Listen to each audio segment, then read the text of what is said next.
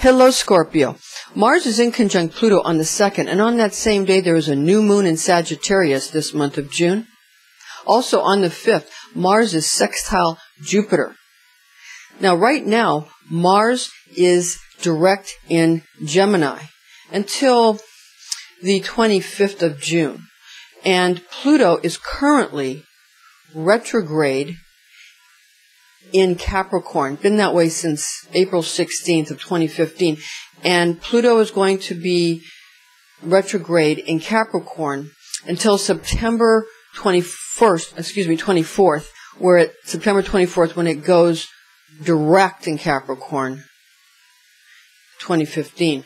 So that's going to cause you to have some, again, backward thinking, or meaning that you're going to want to pay attention to things that happened in the past and ruminate on things that happened in the past. So we're going to take a look at that. It's going to be, quite a month, because we have a summer solstice in the northern hemisphere on the 21st, and in the southern hemisphere we have a winter solstice, again on the 21st of June.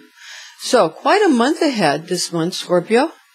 Now, let's see how your ruling planets of Mars and Pluto are going to affect you this month, Scorpio. I'm Pastor Rosemary, the Astrology Angel. Thank you for joining us.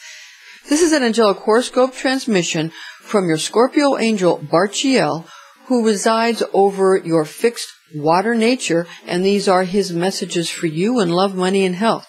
First, the most important, the love transmission.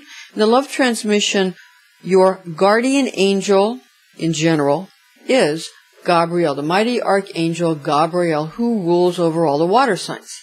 And if we attenuate it and focus it on you, Scorpio, then Barchiel is your teaching angel specific to you, your Zodiac angel, if you will. Okay, so how is this month going to affect you? Well, with the new moon on the 16th and the full moon on the 2nd, the full moon on the 2nd in Sagittarius is going to cause you to have an increased psychic ability. Your psychic powers are going to increase. Your ESP, your ability to perceive things that you couldn't before. You're going to be seeing things, not in a hallucinatory manner where you're crazy, but in a way where you can see on a new level. And actually, people who think they're crazy, if they just understand that their right brain is talking to their left brain, as it says in The Origins of Consciousness in the Bicameral Mind by Julian James, then they will understand that it's simply the right brain talking to the left brain, and people won't actually be crazy. They'll understand that it's a certain way of perceiving. And they can have a clarity and not feel that they're insane. Because if you think that it's the outside world dealing with you, that's what causes people to go nuts. But if you understand that these things are inward and they're inner messages, then there's no problem with understanding differentiating what's going on outside of you and what's going on inside of you. And in reality, there is no difference between what is within and what is without. But still, as long as you know it's all taking place on the inside, everything else on the outside becomes very sane and very lucid. So just understand that. Now, how's this new moon on the 16th in Gemini going to affect you, Scorpio?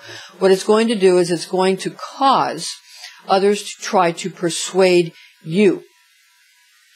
And that's not going to be so easy for them, actually. It's going to be easy for other signs. But for water signs, and you in particular, it's going to be very difficult for other people to persuade you to their way of thinking.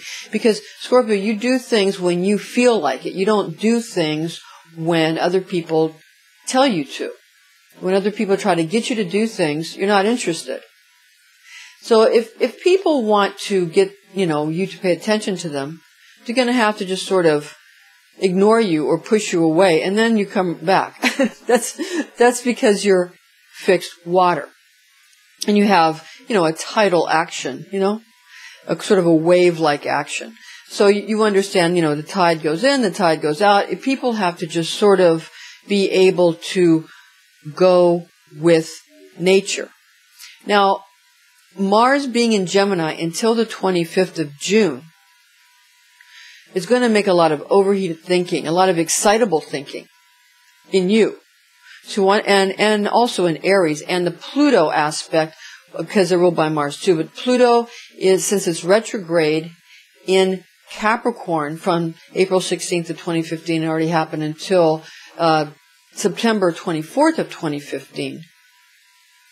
Because of this aspect, you're again, the perception of old-fashioned laws and the getting into old-fashioned laws and then finding out what happened in the past, and just be a little wary of feelings of retribution, because too much of that causes too much. And with this Mars and Gemini, you don't want to have an overheated, combative situation.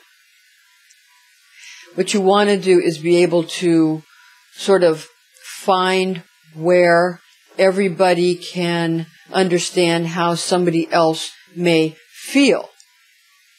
Because people tend to think that they want to do whatever they can get away with. All creatures do that.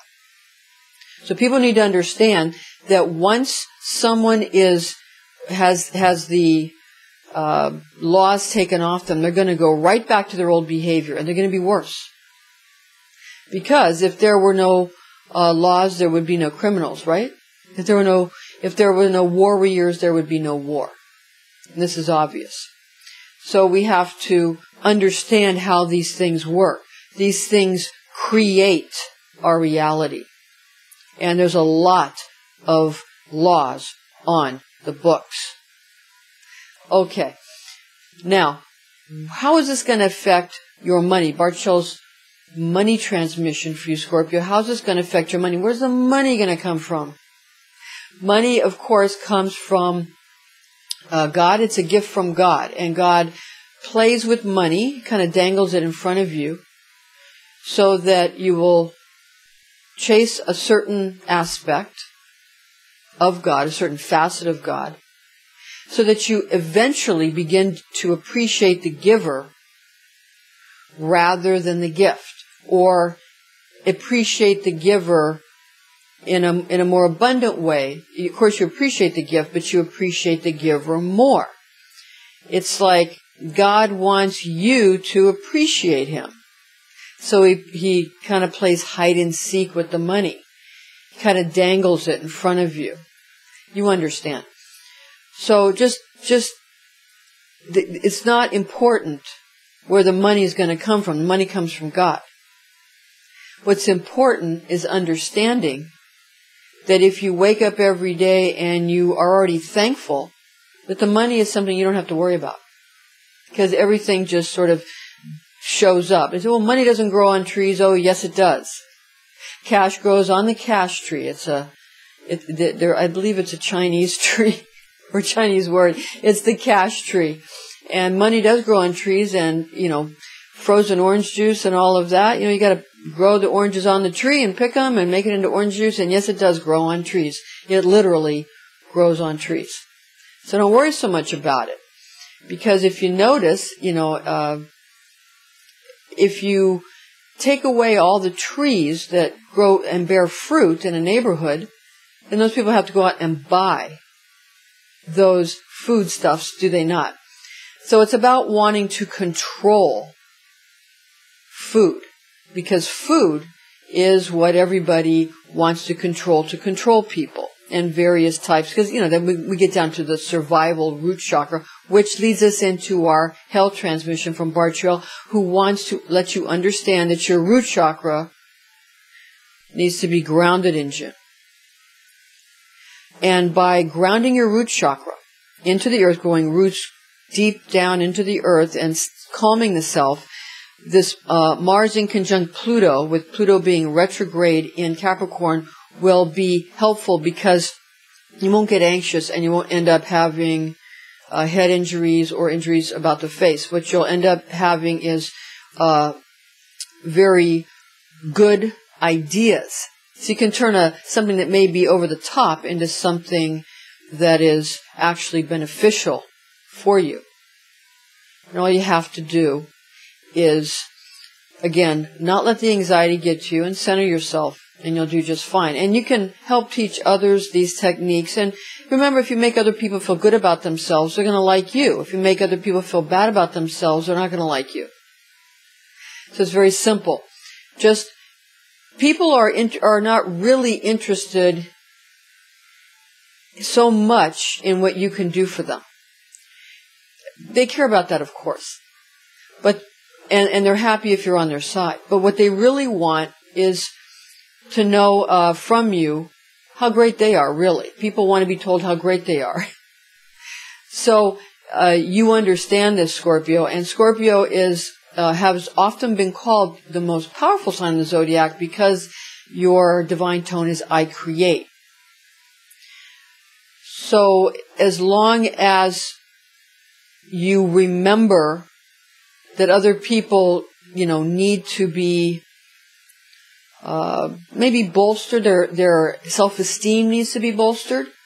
And as long as you do that, you bolster their self-esteem, make them feel safe, they're gonna like you, they're gonna care about you.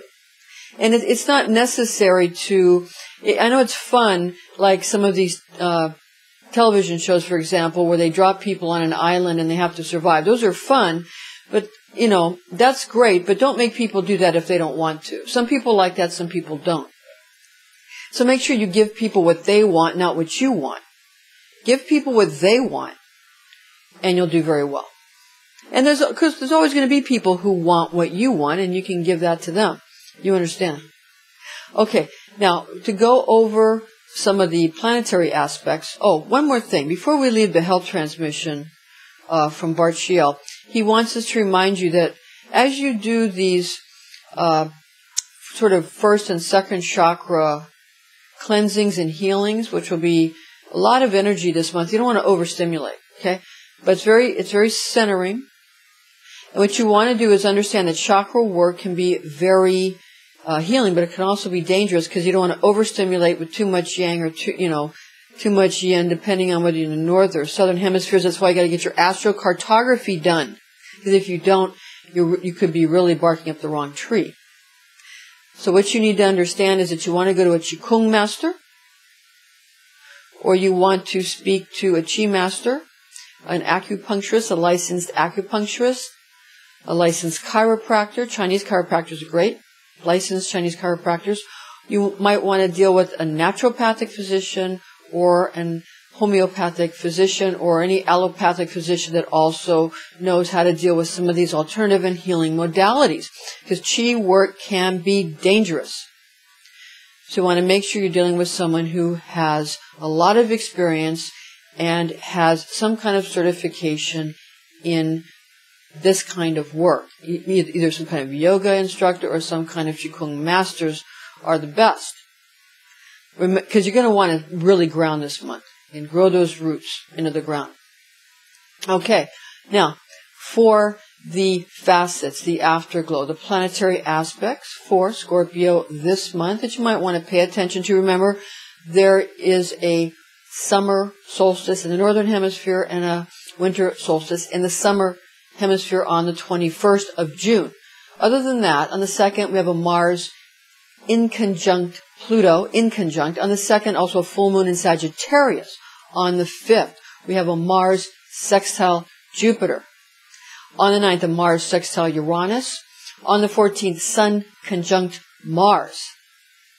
On the 14th, Mars sextile Cora. Be careful around the 14th of extreme behavior with this Mars sextile Cora. On the 16th, new moon in Gemini. People try to persuade you, not a problem for you, Scorpio. You'll end up persuading them. But you might want to be persuaded to some more positive ways of thinking, so you'll allow for that because you want to. On the 23rd, Mars in conjunct Saturn. On the 24th, Mars will ingress into the sign of Cancer, the crab. That's on 24th. Okay, Pluto, remember that Pluto is currently retrograde in Capricorn until September 24th of 2015. Been that way since April 16th of 2015. On the 2nd, Mars in conjunct Pluto. That could be a little difficult. And with that, also, the 2nd is a full moon in Sagittarius. There's a lot going on. So you might want to really, if you can't center yourself, you might want to do a getaway for 3 days or something. The 2nd full moon in Sagittarius, again on the same day as the Mars in conjunct Pluto and the Pluto retrograde. On the 5th, Sun in conjunct Pluto. That might make it a little difficult between you and your Leo buddies. On the 15th, Saturn ingress into Scorpio. We're telling you that because this will affect laws. If you want to pay attention to why people are getting so into arcane laws, that could be why. Now, on the 16th, new moon in Gemini. On the 20th, and that's also on the 16th, what you want to be careful of is, again, who's going to persuade who? That's because there's a tendency to want to dominate another person because that makes people feel good. So what you want to do is, if you don't feel like you can dominate someone because they just won't give in, what you do is you have to tell them good things about themselves, not bad things. Here's what people are not understanding. Nobody wants to hear bad things about themselves. People want to hear good things about themselves. So you'll do much better if you don't have to put yourself down, build yourself up, but also tell other people good things about themselves. That's all. And you'll find that life and business is a lot better. On the 21st, Venus in conjunct Pluto. Again, that's the summer solstice in the northern and in the southern winter solstice. And the 28th, Mercury in conjunct Pluto. Some difficult aspects, not too bad, but, it could be sort of a month where you feel there's a lot going on and things are a little bit hard. But they're just hard enough to make it interesting, and some of the martial aspects might make it a little overheated. So what you want to do is do a lot of calming, soothing meditations and have nice, lovely, calming, soothing beverages, that are healing to the body and cleansing and cleanse out toxicity. You want to sort of, in a healthy way and in not too hectic of a way and not too stern of a way. You want to cool and soothe this month. And that'll help you in your emotions, in your finances, and in your health. And you'll do very well. Okay, Scorpio. This is an angelic horoscope transmission from Bart Chiel. I'm Pastor Rosemary, the Astrology Angel, and we will see you next month.